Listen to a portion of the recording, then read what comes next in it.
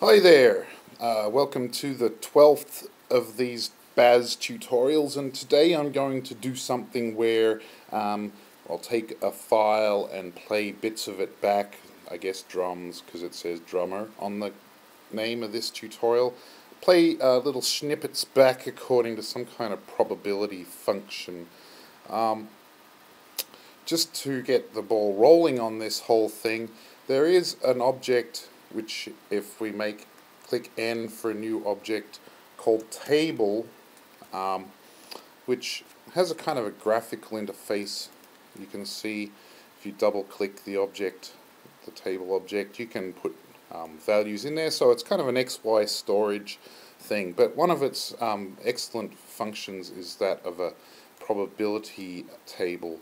So if you just to humor me, why don't you bring up the inspector on this? You can use Command I for the inspector, but the table inspector, if we click the All tab, one thing we'll see here is a table range, and that's the Y-axis, and the size is the X-axis. And I'm only going to be interested in, let's say, the probabilities of 4 different things happening. Let's say 3 drum hits and a not hit. So I'm going to put in the table size 4 there. We might come back to this inspector in a bit, but for the moment I'll just change the size to 4. When we double click again, we'll see now our X range is only 0 to 3. We can also resize this table, which is something I think I'll do right now because it's taking up way too much of my real estate here.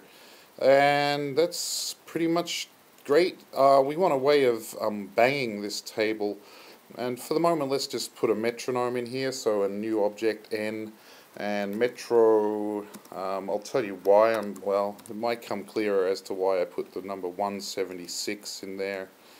Maybe the 76 is for Philadelphia, that I hope do well this season since the Suns are out of it. So we're going to bang this table. It doesn't say you can bang it according to there. It probably does somewhere in the help file. Yeah, it says random. Doesn't say much. Alright, so I'm going to connect the outlet of my Metro to the left inlet of that table. I'll need a toggle, so I'll bring up a T on my keyboard to make a toggle, and connect the toggle to the inlet of my Metro, and I'm just going to look at the numbers coming out of this, so I'll put a number box here, I, on my keyboard to create an integer box, and that's great. If I start up my Metro and double click the table object so I can see again what's going on, I can raise the probability of certain things. Okay, now the probability of 1 is pretty much the only probability there is, or, well, that's the only value I have is for 1. Now if I give it some 0, that's going to switch between 1 and 0. If I give it a little bit of 2, it'll occasionally go to 2. And I give it a whole heap of 3, and it's going to go to 3 more than anything else. So you can see, like, the Y values here pretty much tell you what the relative probability of one thing happening over another. So what I'm going to want to do, or what I'm going to do anyway, is I'm going to have, let's say 1, or I'm going to have 0 be silence, which would make sense on some level. 1 is going to be one kind of sound, 2 is going to be another kind of sound, 3 is going to be another kind of sound. And we can basically layer this thing up to make something that sort of resembles a probabilistic drum machine sort of thing. Alright, I'm going to turn that off for a second. I need some more stuff here. Well, yeah, I need to be able to play something back. So let's go ahead and make an SF play object, so an N for new SF play. This is the thing that plays files from the hard drive, if you've forgotten that much already. And I'm going to open a file here, so a message is one thing I'm going to want to do, is open a file, and let's stick with something we've used before called jongli.aif, and again, if you want to get a close-up on that, that's jongli.aif. And let's connect the outlet of that message to the SF play, And what else am I doing here? I'm going to, since I'm just going to repeat this same thing, I'm going to play back different parts of this same file. So I'm going to put here another message, M on your keyboard again for message, seek, and I'm going to put the message seek with two replaceable arguments, so $1, $2. And what this will be the way it'll come out of here is seek with two values, and the $1 will be a start value in time, and the $2 will be an end value in time. So I'm going to hook up my seek into the outlet of my seek to the inlet of my SF play.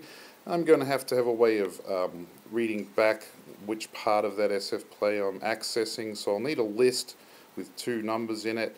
Let's say I'll make a pack object, so N for new object, and pack, and by default pack is created with two inlets, one for the second element in the list as it says there in the help thingy, and element 1 in the list. Yeah. Alright. A couple of integer boxes now for the inlets on these packs for the time values. I on my keyboard, or I can't say I properly because I have some Australian going on. Outlet of my integer box into the right side of the pack, and another integer box, I on my keyboard, and go into the left inlet of my pack. I might make these align like so. Alright, yes. And as with anything to do with the signal world, we need some way to play it out through our sound card. So I'm going to make an Easy DAC. I haven't found the shortcut for that. There probably is one.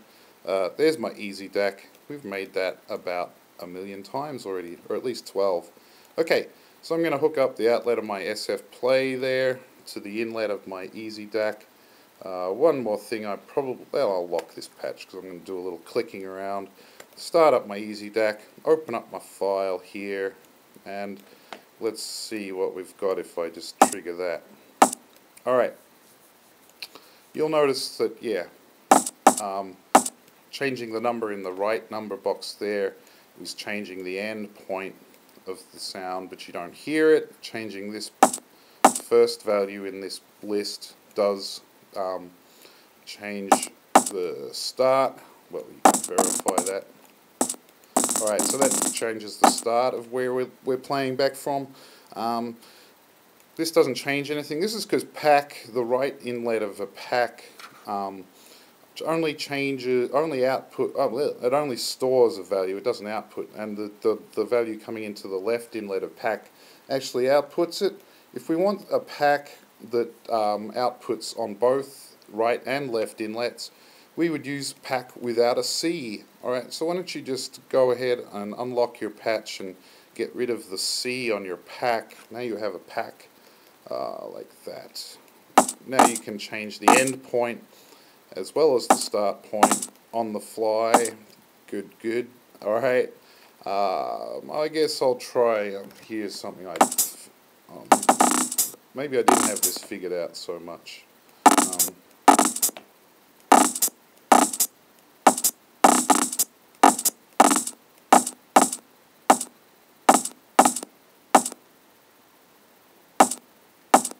Alright, so between me messing around with that number and you messing around, you probably just got a hella noise going on.